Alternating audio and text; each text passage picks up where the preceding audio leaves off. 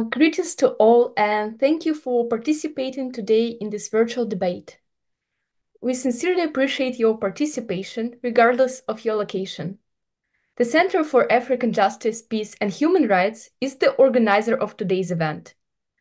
I now extend an invitation to Ms. Anupama, the Center's keynote speaker for today, to give the welcoming speech on behalf of Ms. Sophia Ubo and the Center's management. She will introduce the organization and its work. Ms. Anupama, please. Thank you, Tatiana. Hello, everyone. I welcome you all to this auspicious virtual debate titled Can International Criminal Courts and Tribunals Effectively Prosecute the Sexual Violence Perpetrated Against Child Soldiers by Members of their group without clashing with IHL, International Humanitarian Law provision?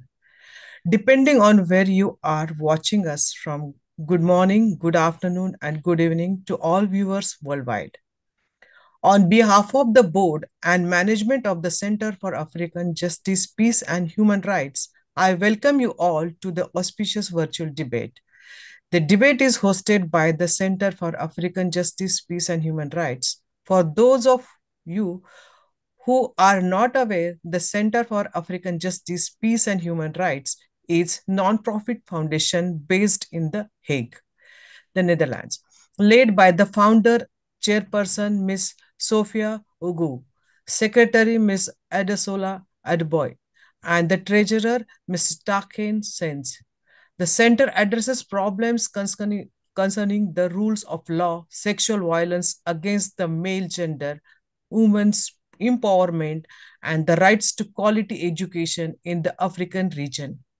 The center's team comprises of a range of legal professionals, volunteers, and interns who all are enthusiastic and passionate about the international justice, sustainable peace, and securing human rights. Sexual violence against the male gender team. The CAJPHR Sexual Violence Team, as indicated by the name, focuses on the issue of sexual violence perpetrated against the male gender during the conflict. SV team seeks to build upon, contribute to international efforts to identify the occurrences of such violence and to facilitate efforts targeted at the eradicating such violence. Though it is acknowledged that this type of violence is experienced by all genders, males constitute the focus of our work as a in practice they are often overlooked as victims. Thus, in to help achieve our mission of breaking the existing silence and to create awareness, the SV team conducts research, publishes magazines, hosts debates, conferences, and webinars on the subject to increase recognition and lift barriers in the relation to assessing justice. In this regard, the sexual violence team's projects aim to provide tools to legal professionals and law students, enabling them to enhance their knowledge of international law. To this end, the Sexual Violence Team is proud to officially launch this series of debate events on topics about international law with an emphasis on international criminal law, which we hope to host 2-3 times a year. This exciting ventures is the result of the center's desire to actively engage with young law students and educators to highlight issues that are relevant to Africa and the world at large within the field of international criminal law.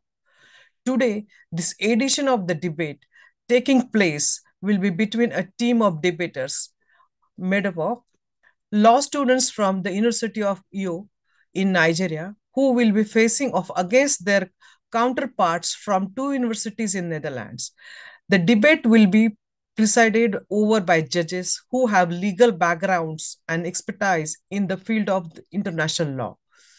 As you may already know, participating in this debate provides a fantastic opportunity for law students to further develop their legal research, advocacy, and team working skills, connections, and networks with the students from other universities around the world.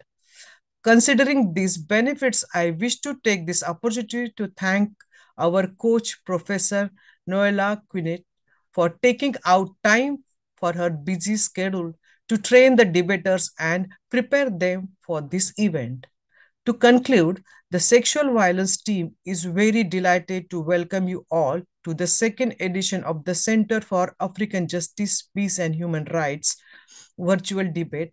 This debate is being live streamed via YouTube to a global audience. Please feel free to cheers the debaters via YouTube live chat and let us know where you are tuning from today. Thank you all once again for your presence, support, and participation in the debate. I will now hand over the platform to my colleague Tatiana, who will be the moderating this event. Have a wonderful debate. Thank you. Thank you so much, Ms. Anupama, for that warm welcome and the brief introduction into the workings of the organization and specifically the sexual violence team. As you all know, or I hope you know, we're here to watch the legal debate with the title, Can International Criminal Courts and Tribunals Effectively Prosecute the Sexual Violence Perpetrated Against Child Soldiers by members of their own group without clashing with the international humanitarian law provisions? The judges for today's debate are 5 exceptional lawyers and academics knowledgeable in international law. On the panel today, we have Judge Dr. Afrim Nar, who will be chairing the debate.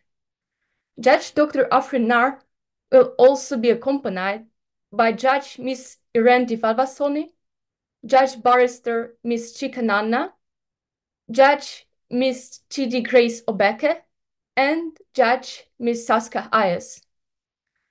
And on behalf of the Center for African Justice, I have to say that we are very honored to have you judge this debate today. And we're thanking you for taking your time to be present with us here at today's debate. Our today's debate timekeeper is Rafaela. She is a member of the Center's capacity building team, and she will be responsible for tracking the speakers' times. Today's speakers for the Center for African Justice proposition team are Ms. Vishnu Priya-Kotlo, Mr. Felix Kamira, and Ms. Emily Brown. Accordingly, the speakers form the Faculty of Law of University of Uyo in Nigeria, which are representing opposition team today, are Mr. Victor Isang Umana, Mr. Wokumfont Friday Ntia, and Mr. Anifio Ini Ukpong. I would be remiss not to acknowledge the coach that ensured that the teams are prepared for this event today. Ms. Noelle Quinve, a professor of international law in the UK and Germany, with over 20 years' experience in armed conflicts with the focus on protection of women and children. Thank you so much, Ms. Quinve. Although your face will not be seen on the screen, your work will shine through the debaters here today. A warm welcome to all the participants of the debate and the best of luck to both teams. Before we get into the debate, let me explain the structure of the event.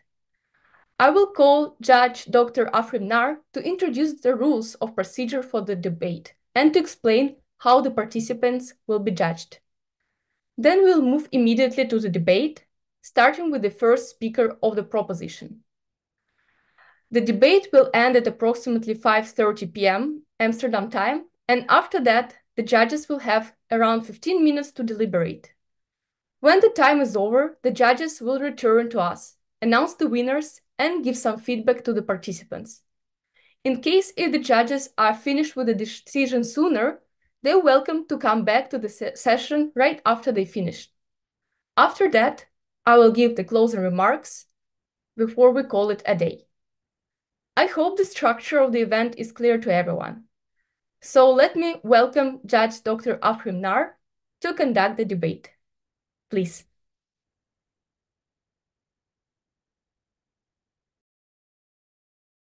Excuse me, Dr. Afrim Nar, you're muted, unfortunately.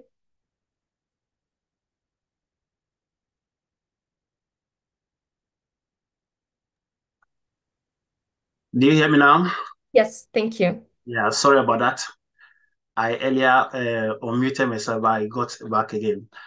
Well, as you've all received your the criteria for judging this debate, I will not waste much of your time, but we'll be looking at how clear you present your argument, the the structure from beginning to the end, how effective you include um, logic and effectiveness in terms of what we will be looking at your credibility, authority, how you present them. Then the relevance in terms of international criminal law, how much you use the law, how much you use jurisprudence, the interpretation of the law. We'll be looking at how you apply legal precedents. And of course, for the presentation itself, the structure, or sorry, your language and persuasiveness, how you are able to persuade the audience. They will be looking at also factors that can take down your grades. For instance, your time management is not accurate if you lack courtesy for your opponents. And then whether you understand the topic and you are hitting the right notes and you are not reading from scripts. Overall, we are going to form an impression, and then we deliberate, and then we score the debate. It is not an exam, so relax. We are going to do it as flexible and free as possible. This is not it's an opportunity for you to practice, as the note said to you already. So I give the opportunity for you to now to start, and we'll be with you.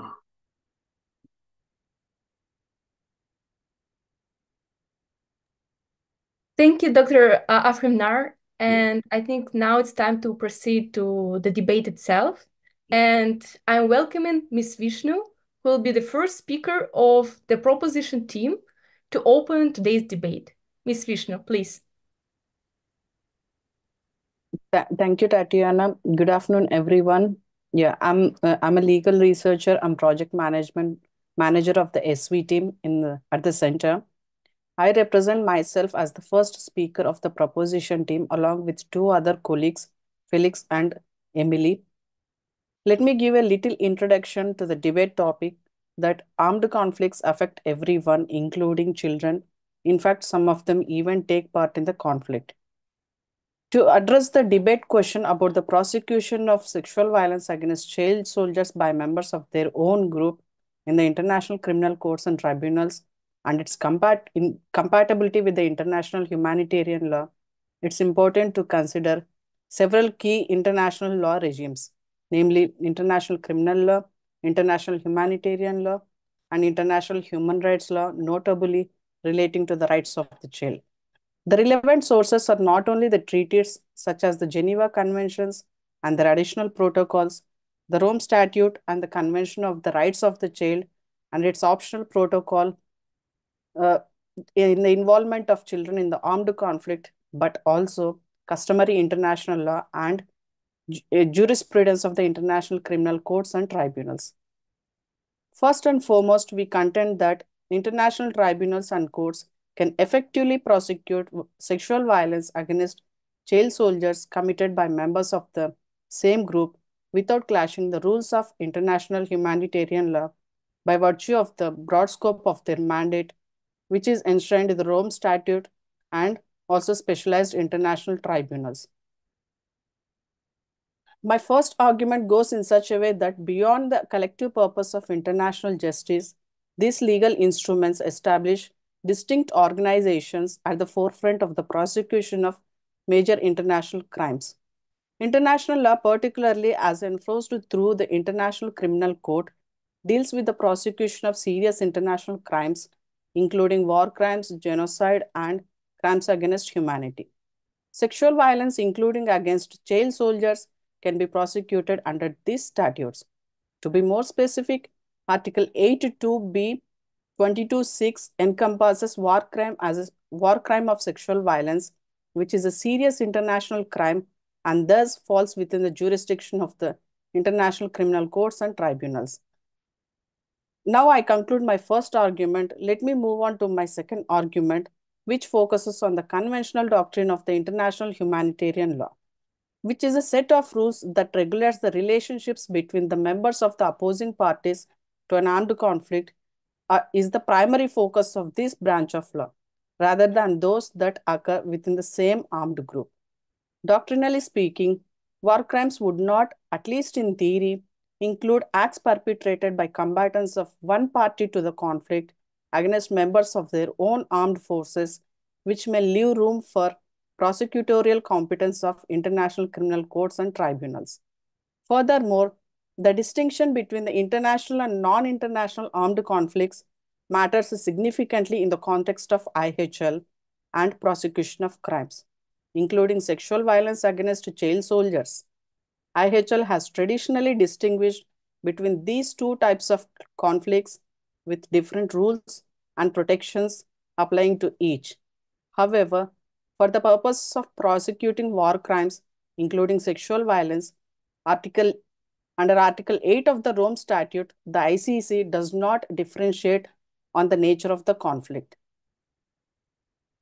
Building upon this premise, nonetheless, we argue that it would be contradictory to the very institutional foundation of international courts and tribunals if an effective prosecution by international courts was a synonym of a clash with a branch of international law, which is meant to guide its practice, such as IHL.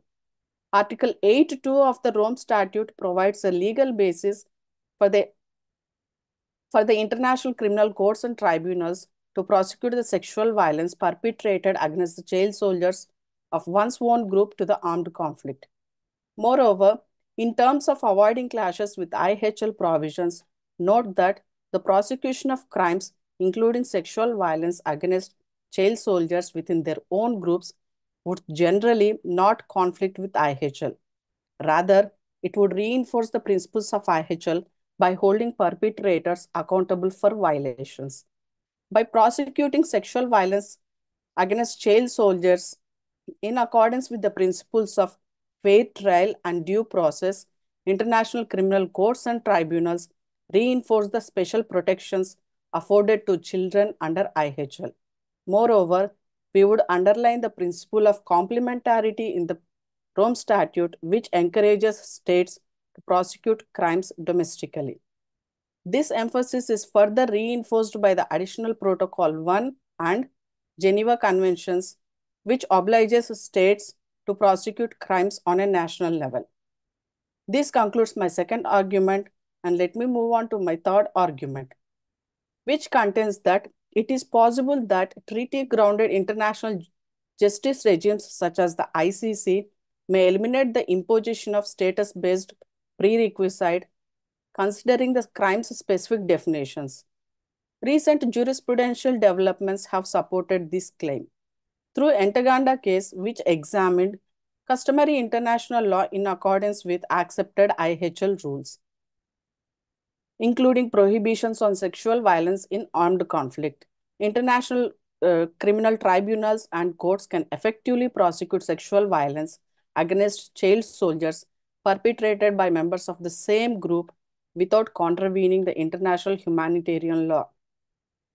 Furthermore, the Ntaganda case can consider the status criteria under IHL. It examines that whether the Rome Statute adopted a status criterion from IHL, making it a substantive component of sexual offenses. IHL is partially a status-based treaty, offering different levels of protection to different categories of persons affected by armed conflict, such as combatants, non-combatants, prisoners of war, and civilians. However, certain protections under IHL apply universally, irrespective of their status. For example, prohibitions against torture, inhuman treatment, infliction of suffering and injury, which are forbidden according to the principle of humanity, are universal, which reflects the principle of humanitarian foundation of IHL. Sexual violence is recognized as a crime under international law, irrespective of the victim's status, including crimes committed against child soldiers by members of their own group. Instead, international legal instruments such as the recognize such acts as serious violations of the international law, prosecutable as war crimes, which is enumerated under Articles of the Rome Statute. Here I quote Article 8(2)(b) 22 that stipulates committing rape, sexual slavery, enforced prostitution, forced pregnancy, as defined in Article 7, paragraph 2F, forced sterilization or any other form of sexual violence, also constituting a grave breach of the Geneva Conventions. And Article 8(2)(e)(6) also stipulates committing rape, sexual slavery, enforced prostitution, forced pregnancy, as defined in Article 7, paragraph 2F, enforced sterilization and any other form of sexual violence, also constituting a serious violation of Common Article 3 to the 4 Geneva Conventions. Here I end the quote. In conclusion, while ICC and other international criminal tribunals operate within the framework of IHL, the prosecution of sexual violence is grounded in a broader interpretation of international law that transcends the traditional IHL distinctions. The approach emphasizes the protection of victims over the status-based categories typical of IHL in addressing the grave humanitarian concerns associated with such acts. The conviction of Ntaganda by ICC marked a pivotal moment in the expansion of the scope of war crimes of sexual violence. This aspect underscores the ICC's commitment to addressing the full spectrum of abuses suffered by the child soldiers of the same group, not limiting to their recruitment and use in hostilities, but also extending to sexual abuse and exploitation. The Office of the Prosecutor in Ntaganda case detailed 2 charges related to sex crimes alleging rape and sexual slavery, reported recriminatedly within the Union des Patriotes Congolais and Forces Patriotes pour la Libération du Congo, in short form UPC FPLC, by members of the same group. The pre-trial chamber, trial chamber, and appeals chamber elucidated the law pertaining to intra-party sexual offenses. These chambers exhibited a sophisticated comprehension of international humanitarian law principles and their practical implementation in various war crime situations. Now I conclude my arguments, and the second speaker of our team will continue his line of arguments. Thank you. Over to Tatiana. Thank you so much. Thank you, Vishnu, for such an insightful initial speech. And now I would like to call Mr. Victor Umano as the first speaker of the opposition team to give the opening speech for their team. Mr. Victor, please. Good evening, the moderator, panel of judges, accurate timekeeper, my fellow co-debaters, and of course to the general audience viewing this debate. My name is Victor Isang Umana, and alongside me are my colleagues Anefiok Ini and Wangfon Intia. We're members of the opposition team here to strongly disagree with the motion which says that can the International Criminal Court and tribunals effectively prosecute the sexual violence perpetrated against child soldiers by members of the same group without clashing with the provisions of IHL. We are solidly of the view that if the International Criminal Court and tribunals prosecute the sexual violence perpetrated against child soldiers by members of the same group, such an action would clash with the provisions of IHL and would breed a haven ground for the misconception and the misuse of the language of IHL.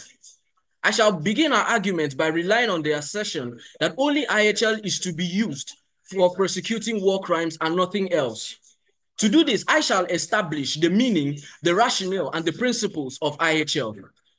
IHL is a branch of public international law that is applicable in times of armed conflict, meaning that IHL is only applicable where there is resort to armed conflict.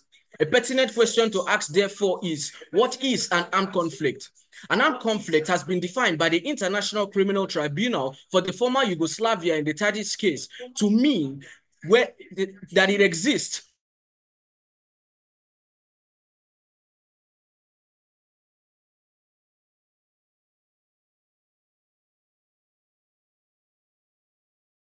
it is infallible to state that the rationale of IHL flows from this definition because IHL does not seek to stop or prevent war, unnecessary sufferings and hardship caused as a result of the war.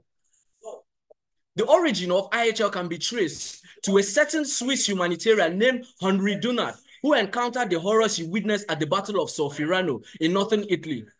It is recorded that after he witnessed this war, he began an international humanitarian movement, establishment of the International Committee of the Red Cross, known as, and is now a foremost organization in the world today, known for its provision and protection of the principles of international humanitarian law. The exploits of the founder of the ICRC further led to the adoption of the Geneva and the Hague Conventions, seeking to protect with emphasis wounded soldiers, soldiers who wish to no longer be part of war and have surrendered, prisoners of war, and civilians. Concurrently, over the years, due to the development of IHL, states have been able to effectively prosecute the war crimes committed by victims and people who also perpetrate armed conflict. War crimes are serious violations of IHL. However, not all violations of IHL are war crimes. Only some are. However, every grave violation of IHL is codified under Article 8 of the Rome Statute. The Rome Statute also establishes the International Criminal Court, known as the ICC, and has given the ICC the jurisdiction over crimes against humanity, genocide, war crimes, and crimes of aggression. Our argument this far seeks to establish the following facts: that 1, war crimes contained under Article 8 of the Rome Statute are directly linked to IHL. Secondly, that the war crimes, that's crimes of sexual violence contained in Article 8 of the Rome Statute, are found in Article 8, Sub 2, Paragraph B, 22, and Article 8, Sub 2, Paragraph B, Paragraph E, 6, for non-international armed conflict. We seek to further re-emphasize that the provisions of Article 8 of the Rome Statute seek to protect wounded soldiers, soldiers who have surrendered and wish to no longer be part of war,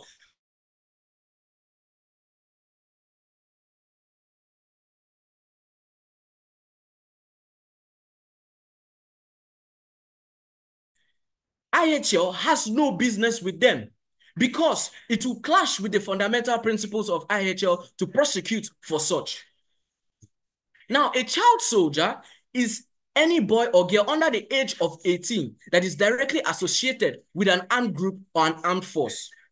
To further strengthen our argument on this, we are standing solely on the principles of IHL, which are the principle of distinction, military necessity, and proportionality, to state that it is fallacious and vexatious to say that war crimes can be prosecuted against members of the same group where they are against members of the same group.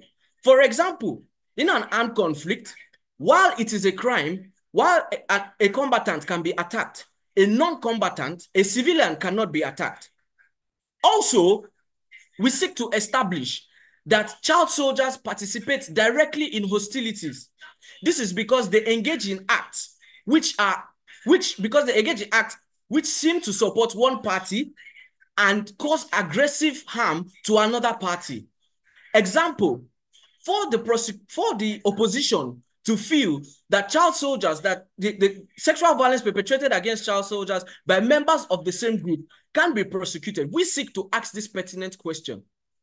Imagine in a scenario where members of the same group destroy their own monumental buildings or civilian facilities in the name of trying to carry out excessive civilian deaths. Would such an action mean that those members will be prosecuted under IHL? This does not tally at all, and we disagree with such an argument. We are vehemently of the view that the reasoning of the prosecution in the Ntaganda case should be heavily criticized, because the dubious effect of submitting that sexual violence perpetrated against child soldiers by members of the same group would mean that members of the same group are meant to uphold all the core principles of IHL. And we ask ourselves the question, does IHL protect the members of the same group? We disagree solely with that kind of assertion. We disagree. To that extent, the Trial and Appeal Chamber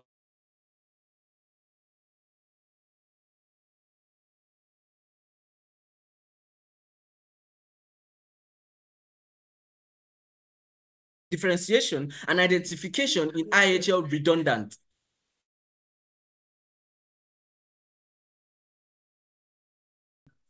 So we conclude that the crime of sexual violence perpetrated against child soldiers by members of the same group should not in any way be prosecuted under IHL or by any other tribunal, because to do so will not just clash with the provisions of IHL, but will create an erroneous assumption as to the conception and application of IHL in times of armed conflict.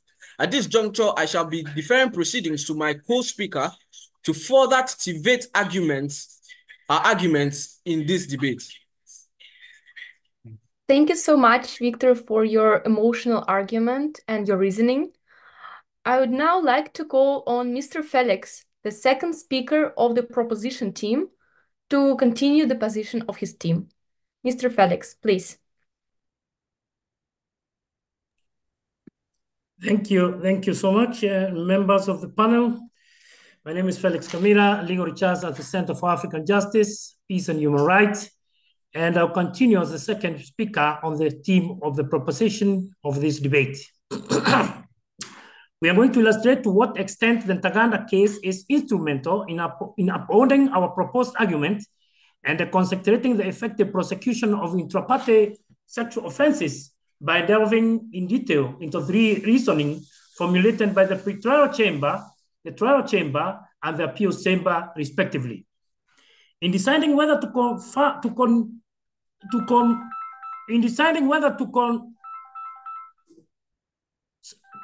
sorry, team, one moment. In deciding whether to confirm the accusation of the pre-trial chamber, used a careful reasoning to ensure responsibility for sexual abuse against especially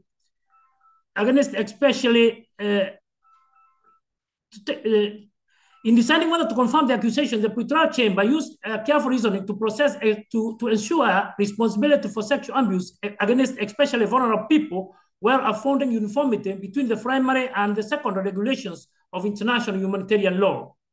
It remains the case that being part of an armed organization does not always entail that an individual is also protected under IHL. Furthermore, the assessment of whether child soldiers as purported victims of intra-party sexual violence are protected by international humanitarian law must take into account the particular circumstances surrounding the offenses at hand. The trial chamber, initially reluctant to address second jurisdictional challenge, but later directed to do so by the appeal chamber, reached a similar conclusion as the pre-trial chamber, albeit through a different line of reasoning. It held that certain acts specified in the statute could constitute war crime if it's committed against individuals who don't qualify as protected persons under the IHL framework. The chamber determined that since the enlistment, conscription, or use of children at the age of 15 constitute a grave breach of IHL, the defendant could not use their prior unlawful actions to evade criminal liability for subsequent alleged offenses. The trial chamber ruling was upheld by the appeal chamber, which also denied the defense claim that the statute of the ICC required the status requirement and confirmed jurisdiction over the decided offenses. The trial chamber further argued that due to the imperative nature of the prohibitions against torture, genocide, and slavery, the prohibition against rape, which can amount to torture and genocide, and sexual slavery, form of slavery, also hold jus cogens status.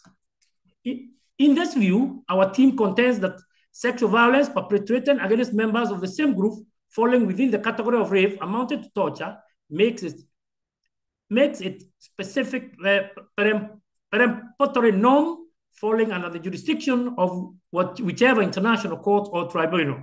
Thus, we reiterate their competence to prosecuting effectively charged crimes without explicit referral to inter-party sexual violence in either the Rome Statutes or international humanitarian law. The appeal chamber came to the conclusion that expanding the scope of criminal liability of war crime was permitted under both the statute and the established framework of international law, notwithstanding the fact that the decision was unusual. Further, The Chamber's decision to maintain jurisdiction over sexual crimes committed within armed groups highlights the importance of ensuring accountability for perpetrators, irrespective of their affiliations. This ruling underscores a dedication to upholding justice and rule of law, all while maintaining fidelity to the principles of international law. The court continued, the interplay between primary rules of international humanitarian law and secondary rules generating international criminal responsibility presented a nuanced and intricate dynamic. Well, some argue for necessary correlation between individual criminal responsibility for war crimes and violation of IHL and violation underlying IHL rules. This perspective has faced criticism for its restrictive nature. Despite some support from state practice and fast decisions of international criminal tribunals, recent rulings such as those in the Ntaganda case have prompted a revaluation of this stance. Indeed, relying solely on a breach of underlying IHL rules to establish international criminal responsibility forces significant challenges, particularly in cases involving intra-party actions as war crimes. The challenge is particularly salient in instances of inter-party sexual violence, including acts perpetrated against sound children. Although certain protections for children and additional Protocol 2 may some recourse navigating the complexities of their protection against intra-party sexual violence within armed groups remains a formidable task and the current IHL frameworks. Recent scholarly contributions have advocated for extending IHL rules to govern intra-party relations in non-international armed conflicts, but in particular.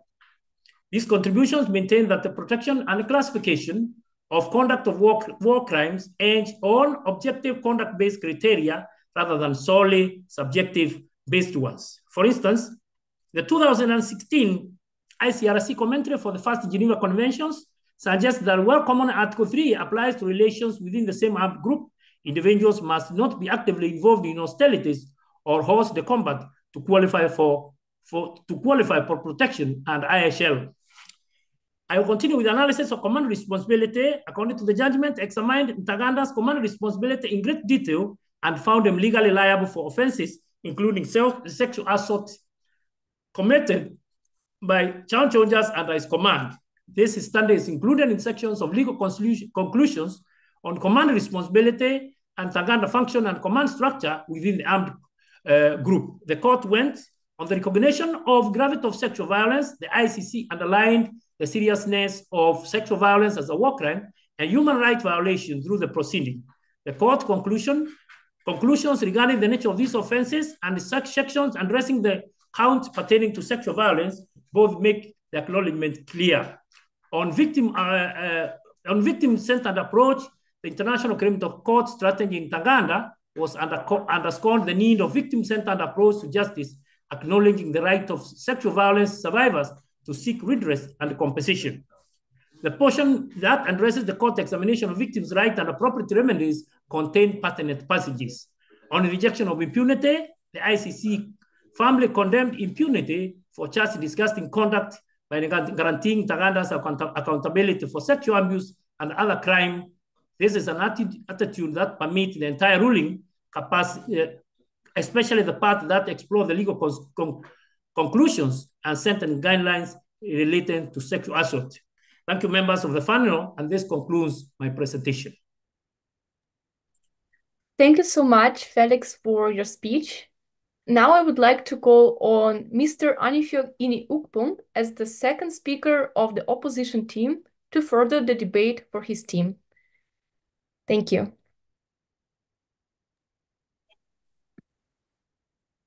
My name is Anifio Ini. I'm the second speaker for the opposition team, and we are here to oppose the motion that if the ICC and other tribunals prosecute sexual violence perpetrated against child soldiers by members of their own group, it will clash with the provisions of IHL. Firstly, I'll be emphasizing on the applicabilities of law in the course of the interpretation of the Rome Statutes. Now, the prima facie legal framework that should be used in the course of the interpretation of the Rome Statutes should be done in light of the provisions of the IHL. Now, it is very pertinent to note that this position of the law is statutorily embedded in Article 21, paragraph B of the Rome Statutes. Now, it provides that the courts must, where appropriate, use applicable laws and treaties, international laws, and also establish principle of rules of international laws of armed conflicts. Now, it is obvious, and it is in no doubt, that in a situation where it involves armed conflicts, the relevant legal framework that should be applicable in the course of the interpretation of that statute is the provisions of IHL. Now, what's the standpoint of this argument? The standpoint of this argument is to avoid inconsistencies in the course of the interpretations of the provisions of the Rome Statutes, and also other legal relevant framework and treaties that should be used in the course of the interpretation of the Rome Statutes are the Geneva Convention and also other additional protocols. Now, it will interest you to note that the drafters and the intent of the drafters of the Geneva Convention and other additional protocols did not in any way envisage the protection of members of the same group. And like I said earlier, in the course of the interpretation of the provisions of the Rome Statute, it must be done in light of the provisions of IHL, particularly where it involves an armed conflict situation.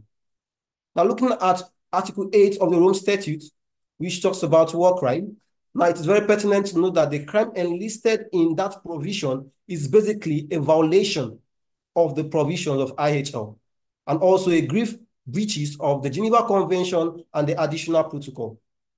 And that is why I say that it must be interpreted in light of the provision of IHL.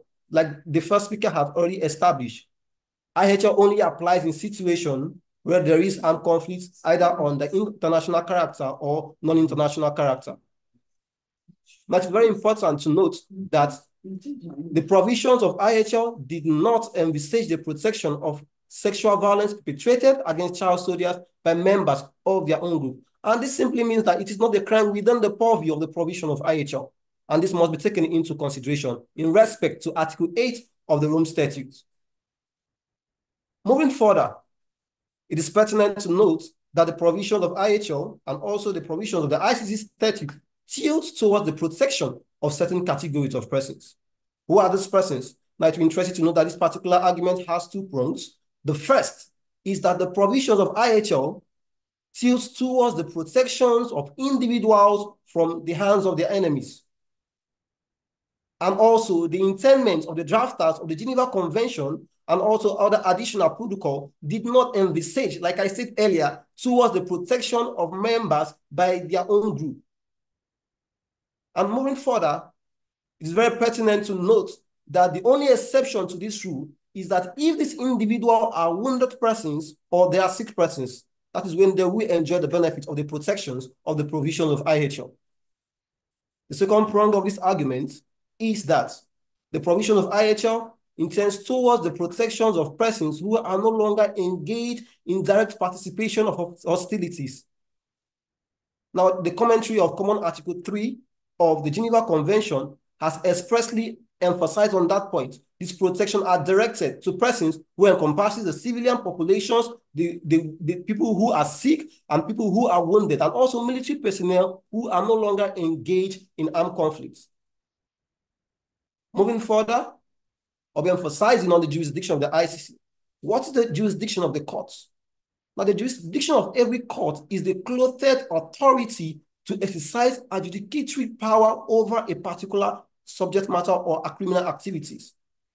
Now, it will interest you to know that the rationale for the specifying of the jurisdiction of ICC is basically to uphold the principle of legality.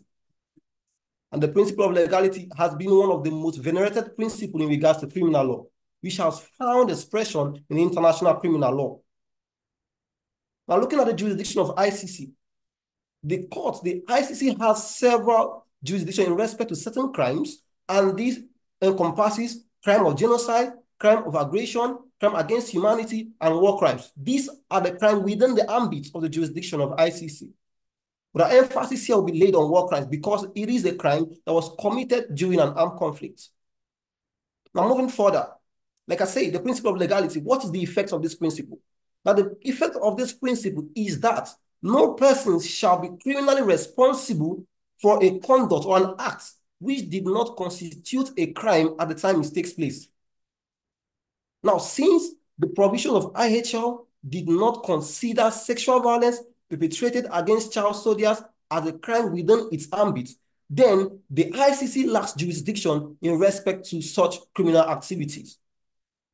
Like I said, this principle of legality has been crystallized into two Latin maxims. First, which is the nollum crimen sine lege, and the nulle pone sine lege. Like I said, no person shall be criminally responsible for an act which did not constitute a crime at the time it takes place.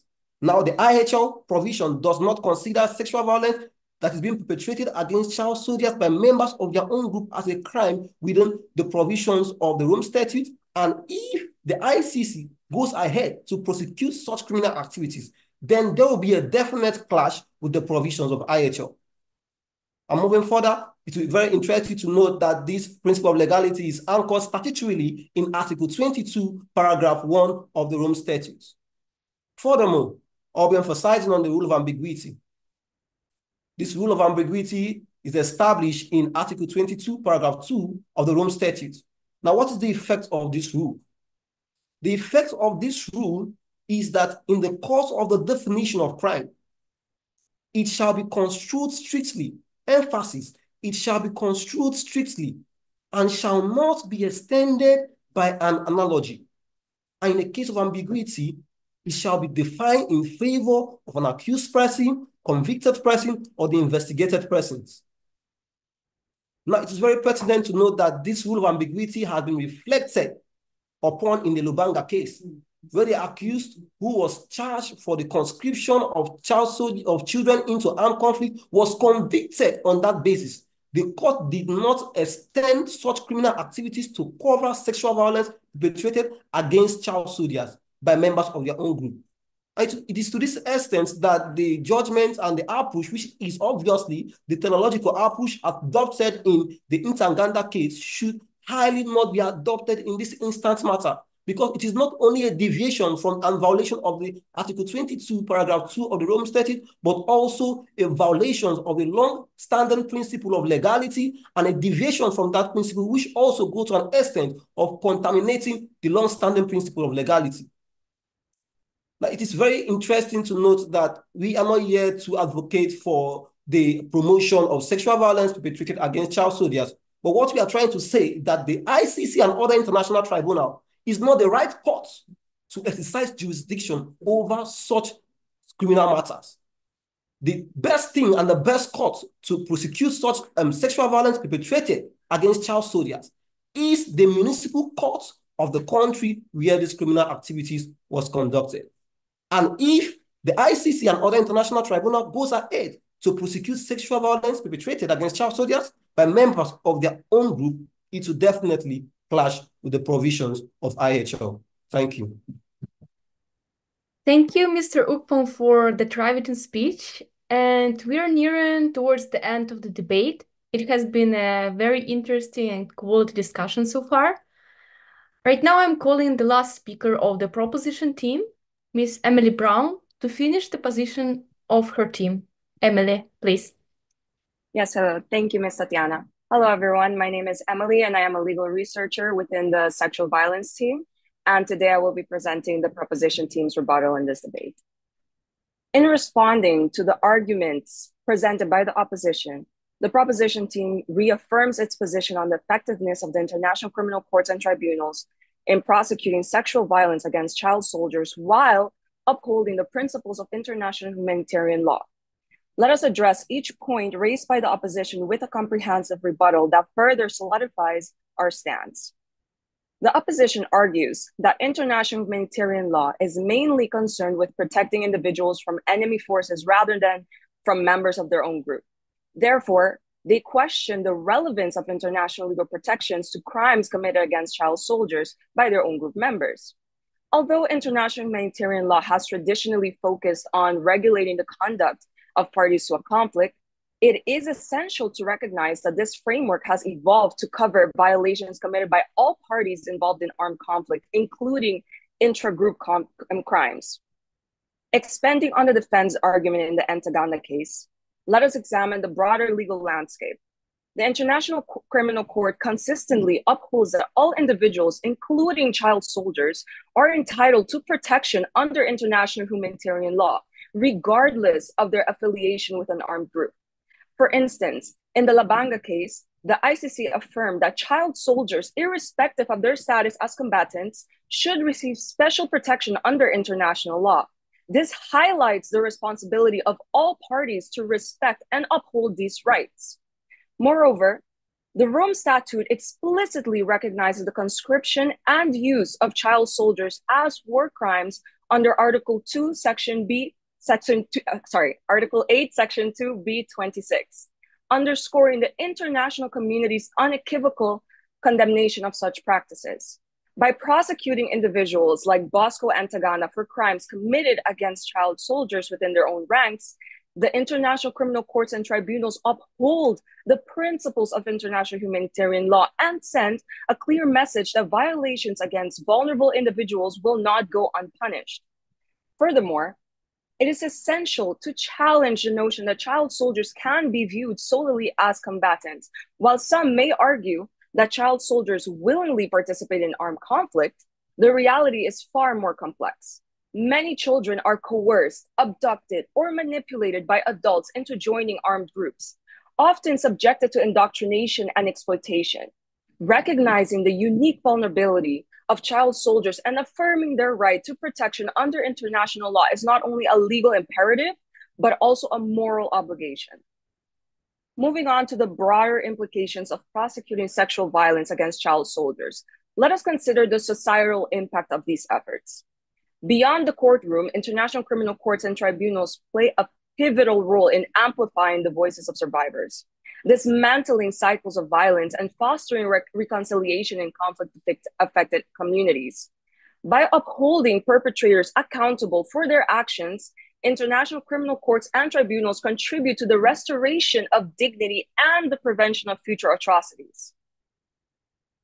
Moreover, the principle of complementarity underscores the collaborative approach between international criminal courts and tribunals and national authorities in prosecuting crimes against child soldiers. While international criminal courts and tribunals serve as a last resort, their partnership with domestic courts is critical in ensuring that justice is not only served, but also localized and sustainable.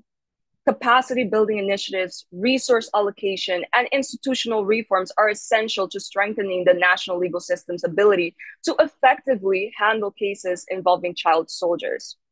In conclusion, the proposition team reiterates international criminal courts and tribunals' competence in prosecuting sexual violence against child soldiers within their own ranks while upholding the principles of international humanitarian law. By recognizing the vulnerability of child soldiers and affirming their right to protection under international law, international criminal courts and tribunals play a crucial role in promoting justice, accountability, and the prevention of future atrocities. Thank you. That was the rebuttal for the proposition team, and I will now pass the floor back to our moderator, Ms. Tatiana. Thank you, Emily, for delivering your team's final position. We have now come to the very last speaker for today's debate. I would like to call the third and the final speaker of the opposition team, Mr. Wokmafon Friday Ntia, to conclude the debate for his team. Please. Thank you. Good afternoon, everyone. I am Wokmafon Ntia, the third speaker on the opposition team in today's debate. We vehemently retain the position that international criminal courts and tribunals cannot effectively prosecute the sexual violence perpetrated against child soldiers by members of their own group. Please let me rebut some claims made by my esteemed opponent.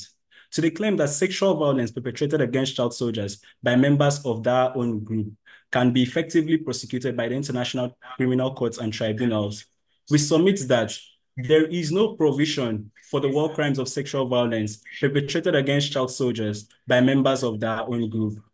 It is a basic assumption of international criminal law that for an act to constitute a war crime, it must be a violation of international humanitarian law. International international criminal statutes support this position. For example, Article 6B of the London Charter criminalizes war crimes, namely the violations of the laws or customs of war. Article 3 of the International Criminal Tribunal of the former Yugoslavia posits that the International Criminal Tribunal for the former Yugoslavia can prosecute persons violating the laws or custom of wars. In each and every case, every act that constitutes war crime must be a violation of international humanitarian law. Therefore, the international criminal courts and tribunals cannot effectively prosecute the sexual violence perpetrated against child soldiers by members of their own group in this case. To the claim that members of the same group are protected from sexual violence committed by their own group, we posit that generally, international humanitarian law does not cover member against member violence. However, under the First and Second Geneva Conventions, member against member violence violates international humanitarian law only when the victim of such violence is hors de combat. That is to say that the victim must either be sick, bruised, or shipwrecked. In the event where the victim is none of these, such violence may well constitute a state's national criminal law, but it does not violate international humanitarian law. We therefore reiterate our position as oppositions that international criminal courts and tribunals cannot effectively prosecute this sexual violence perpetrated against child soldiers by members of their own group. To the claim that sexual violence is always a crime, and thus international humanitarian law does not clash with such prosecution, we submit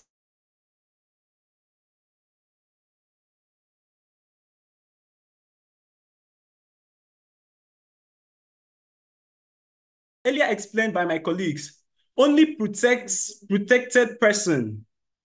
By this, Article 8 of the Rome Statute posits grave breaches of the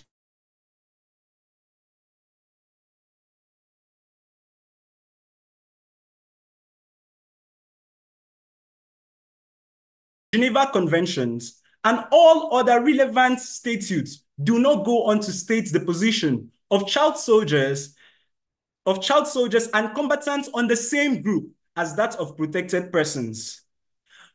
Also, these child soldiers assume the position or assume a continuous combat function during their subsistence in armed group, during their subsistence and membership in armed groups. And as earlier posited by my colleagues, international humanitarian law do not protect those taking active participation in the hostilities. Therefore, we submit that the international criminal courts and tribunals cannot effectively prosecute the sexual violence perpetrated against child soldiers by members of their own group. Accepting that sexual violence is a crime and thus international humanitarian law does not interfere with such prosecution where individuals belong to the same group would mean that we are interpreting international humanitarian law in the light of human rights law. It is necessary to state that international humanitarian law is the lex specialis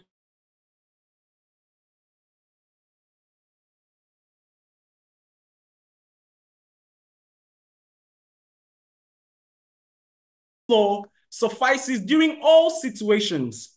International humanitarian law restricts itself to only situations of armed conflict. KJ Patch, in his work Humanitarian Law and Human Rights Law, explained that traditionally human rights law exists to ensure the smooth relationship between nationals and the state, whereas humanitarian law exists during armed conflict to protect belligerents and the nationals of a state. Therefore, we posit that during the situations of armed conflict, international humanitarian law should suffice. By this, international humanitarian law does not provide for the sexual violence perpetrated against child soldiers by members of their own group. And we reiterate our position that the international criminal courts and tribunals cannot effectively prosecute these offenses. To the claim that international criminal courts and tribunals can effectively prosecute sexual offenses perpetrated against child soldiers by members of their own group, We wish to clarify, we wish to state that this sexual violence do not even come under the jurisdiction of international criminal courts and tribunals. And this was earlier stated by my colleague. We are not denying the fact that we are not denying the fact that sexual violence is a crime and must be prosecuted. However, we posit that these crimes constitute a state's domestic criminal law, and therefore must be prosecuted or must be subjected to adjudication by the municipal courts. The national judges will be better fitted to handle these matters.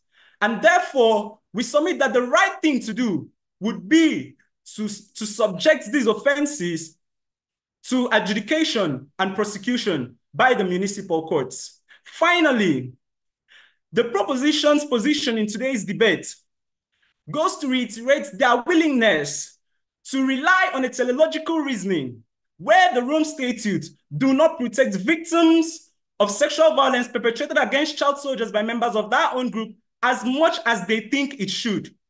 No one is in favor of raping and sexually enslaving child soldiers, but the solution isn't to detach the laws of war crime itself from its moorings in international humanitarian law by holding, if only implicitly, that an act can constitute a war crime even when it does not violate a rule of the international humanitarian law.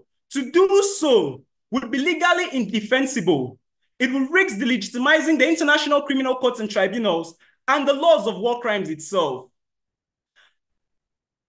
In conclusion, we retain our position that we oppose the motion that international criminal courts and tribunals can effectively prosecute the sexual violence perpetrated against child soldiers by members of their own group. And beyond the courtroom, as earlier expressed by the third speaker, on the other side, beyond the courtroom is jungle justice, and we do not want that. By way of conclusion, we posit and we submit vehemently that the international criminal courts and tribunals cannot effectively prosecute the sexual violence perpetrated against child soldiers by members of their own group. Thank you. Thank you, Mr. Ntia, for your sound final speech. And this concludes the debate part of today's session. I'm now asking the judges to leave the session room and to enter a separate call to reflect on the debate. For our audience and for all the participants, you can take a 15 minutes break until 5:20. For now, we'll only play some videos of the Center for African Justice, Matinza Educational Project. Thank you so much.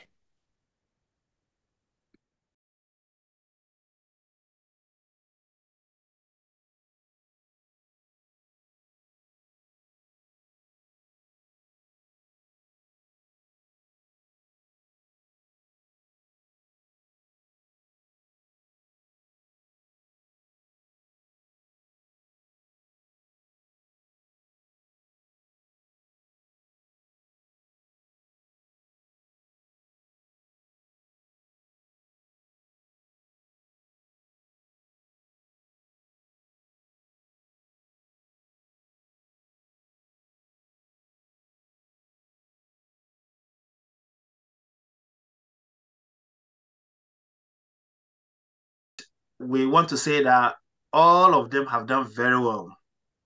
And if you look at the criteria that we are using to judge this debate, we are not looking for correctness, like this protects this or that, but we are looking for persuasion, legal argument, using the law, convincing us, finding the ethos, right? Like trying to convince us, even if that is not what it is, but the convincing, the eloquence, the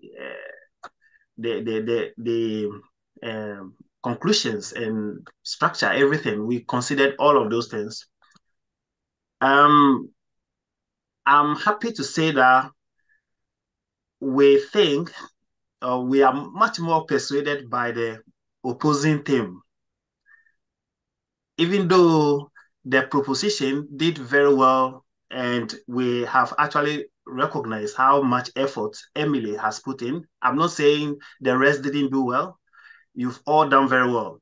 But of course, she made some serious inputs that were trying to tilt over the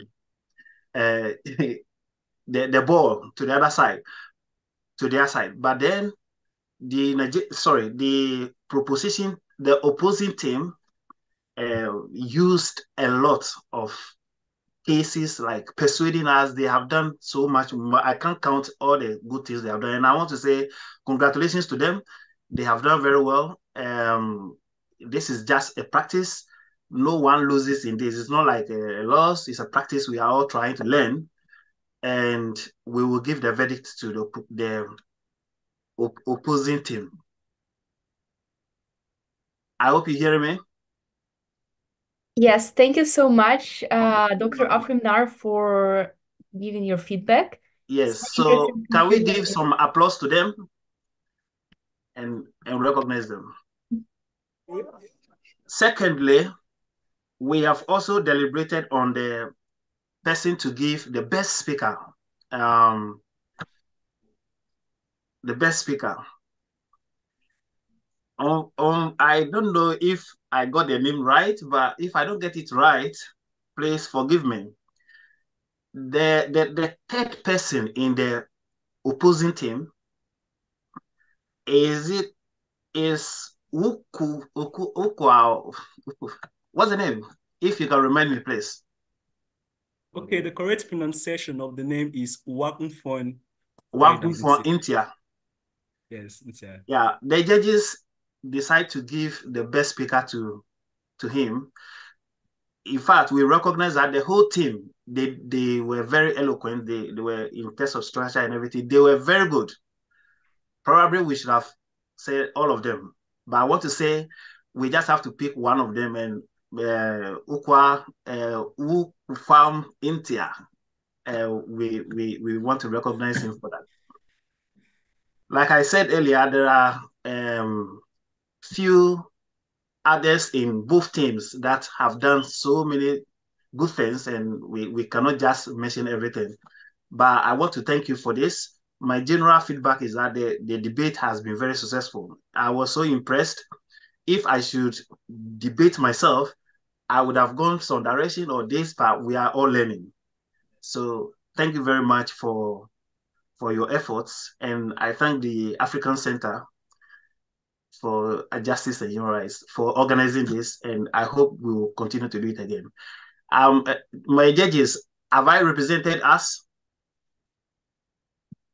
I'm not hearing anyone. Yes. Have I represented us? Yes, very good. Thank you. Okay. I think without much from myself, I will hand over to Tatiana to continue with the process. Thank you, Dr. Afrim Nar, for your judgment, for your opinion. And I would also ask other judges, Ms. Ireneti Valvasoni, Judge Barrister Ms. Chikanane, Judge Ms. Chidi Grace Obeke, and Judge Ms. Saskia Hayes, to say a few words about our students, about the debate. Please, the floor is yours. Yeah, I'd like to say that it's a very big honor for me to be here. And I want to really thank the Center for African Justice and Human Rights, the founder especially, Ms. Sophia Ugu, for this opportunity. I believe that if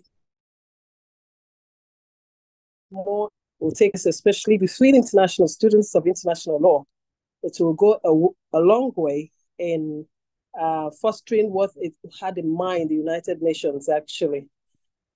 Debates on international law help undergraduates, help graduates, researchers.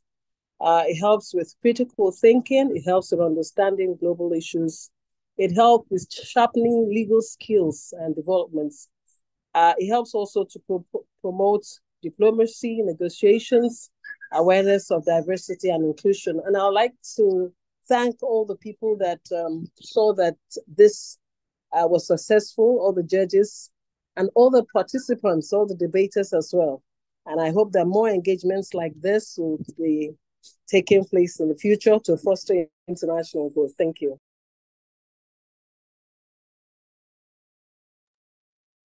Thank you so much.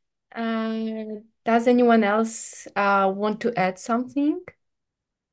Okay, I would like to congratulate the African Center and especially Sophia, which has been a great friend of mine, projecting and supporting the development of international criminal justice and jurisprudence, both internationally and in Nigeria. The center has been doing an amazing work. I would like to congratulate the debaters and every person who took time to participate in this, the lead judge and other judges. It's really a pleasure to be here. It's an honor, in fact. And the students, as you continue in your journey to achieving your degree, I would like to really appreciate what you have done already. Coming into the legal studies, legal profession is not to be taken for granted. Just continue to do what you are doing. Be consistent. Study is good for you to really do well academically. If you intend to go into the international legal space, it's very competitive, but it's also rewarding. So I encourage all of us to continue to do the bit we can do to ensure that there is justice in our respective countries and internationally. Thank you so much. Thank you. Thank you for your kind words. I'll be quick. Sure. Okay. First and foremost, thank you to the Center for African Justice, Peace and Human Rights for organizing the debate. And really congratulations to all the speakers. I'm very impressed with their speeches, considering also that the topic was indeed very complex. So really congratulations to all of you. Just shortly, I think what we can learn from this exercise is that sometimes even if the legal, we have some more stronger legal reasoning there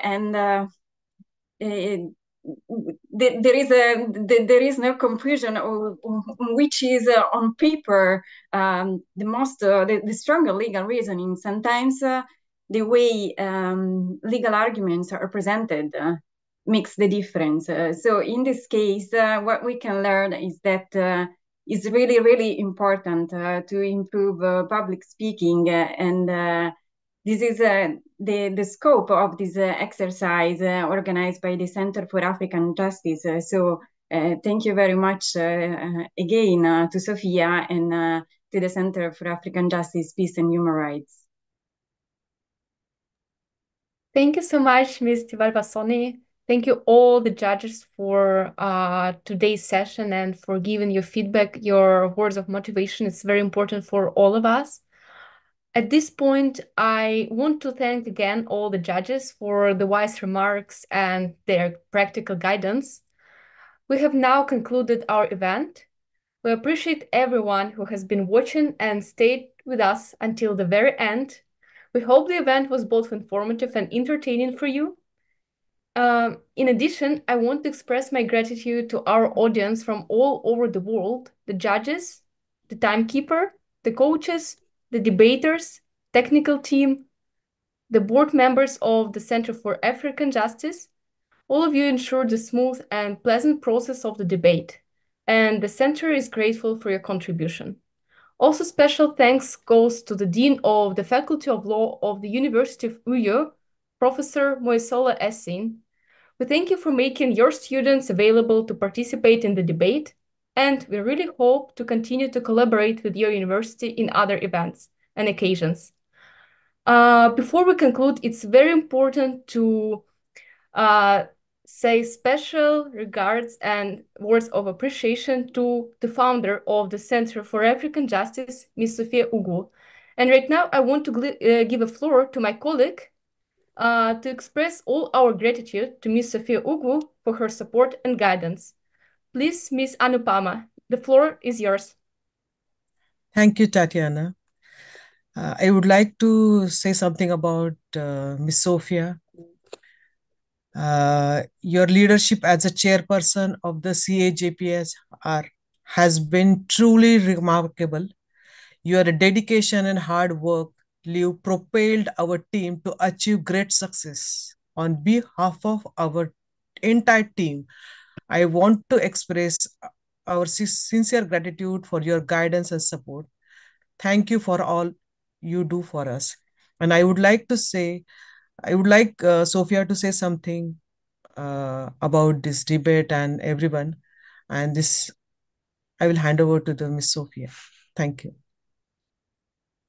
Thank you very much, everyone, for your kind words. Before I say anything, I would want to invite distinguished and most honorable secretary, Ms. Adesola Adeboyejo, who is here with us, to please take the floor and say a few words. Thank you.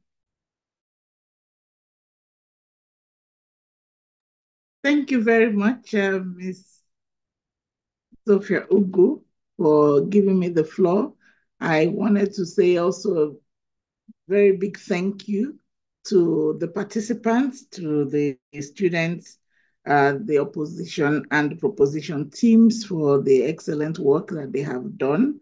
I wanted to say thank you also to all the judges and to Professor Noel Kinive for her tireless efforts. I hope I pronounced that properly, Professor Kinive, for your tireless efforts in preparing both teams for this debate, which has been very exciting. I'm sorry I joined a little late. I was in another meeting.